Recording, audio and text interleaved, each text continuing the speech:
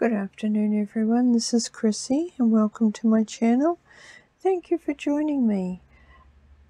Today's share is my April progress on my K3n Cloth Tales stitchery with K3n. And before I get into showing you, I just want to thank K3n again for all she does for us, taking us through this project. It's a very interesting project, and if you're not familiar with it, I'll link it below, and you can go to K3n's channel and check it out. She puts a video up for us every Monday where we do a stitch along, and my week's efforts are in this journal here. For April, I jump all over my book. I don't go through it systematically, so I have to put little notes in to tell me which page to go to show you. There was 5 weeks in April, and this was the first week, and the prompt here was layers, where we were stitching through layers of fabric. And also I think it was because the eclipse was around that time, the lunar eclipse, that was also the subject of this week's prompt. And here I've stitched through several layers of fabric, and this was my attempt for the prompts. And this is my river here, and he actually howls like a wolf when a siren goes past.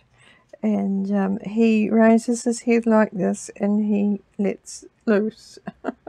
And I'm not sure really why. I haven't figured that one out yet, but I think he may be letting the rest of the pack know that, you know, rounding up the pack. I'm not quite sure, but he does. And so I've got a little poem here that I've written under that to just to go along with that. So week 2 here was, this was week 2, and this was about the eclipse. And although we didn't see the eclipse here, I struggled a bit with this one. I didn't really know, so what I ended up doing was just writing out the dictionary definition of an eclipse. So I was quite happy with that, and then I've put a little moon up here on this one. So that was the solar eclipse. That's what I did for that. So that was week 1 and week 2 of April covered. Week 3 was what? Week 3 was planet Earth. That's right. And for this one, I think the prompt was sort of to cover earth and sea. And so in Australia we have a lot of red earth, so I tried to pull out my fabrics that perhaps showed our red earth here, and that's why I've got those colours. And this was my sea. This was how I, oops, I've left a pin in there, I think. Uh-oh, here we go. An applique pin. Applique pin. Yeah, so these were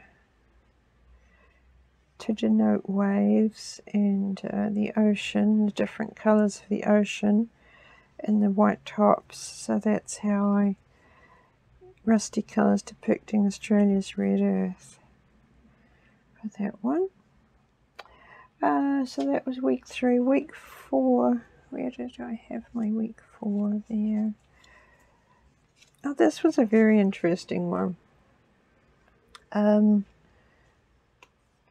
Backstory. This was an exercise in enjoying the stitching process and then turning it to show the story. The back shows the story of how the front came about. So, yes, we were to stitch a piece, which I did here. Quite enjoyed stitching that too, and I managed to practice a little bit of my thread painting, which I love, but I'm not overly good at, so I practiced a little bit with that on here and stitched that. But when it came to stitching in our book, K3n turned her piece over, and we were all surprised that the back was the piece that we were actually featuring. So that was interesting. I like that. So I quite like how the back looks, and telling the story of how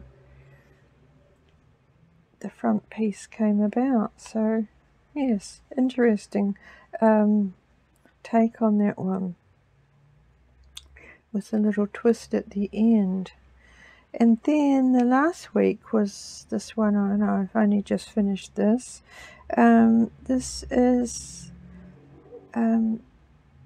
pockets, and this is about how the women in the earlier centuries didn't have pockets stitched into their clothing, and so they would make pockets that they would wear either under their clothing, or I'm not sure if they wore them on top or not, but yes, this was to keep their treasures in, and this was also to celebrate visible mending, and how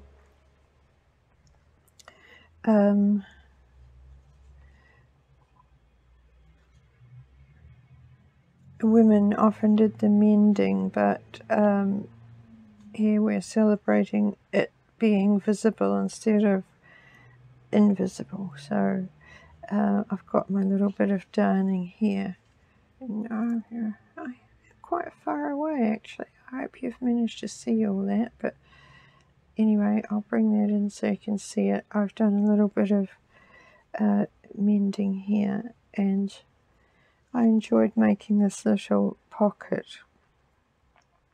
If you go to K3n's channel, she shows that she'd made a big version of this that she will actually, I think she's going to actually wear it, and these were just a little mini version that we made to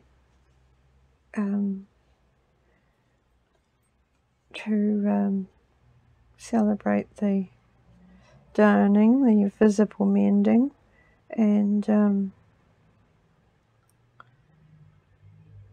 a mini version of those pockets that the ladies from the early centuries, the 16th and 17th, I think, around about that era, 16th, 17th. I'm not too sure actually, but they actually wore these, I think, under their clothing. So that was my attempt at that. So that's April's work for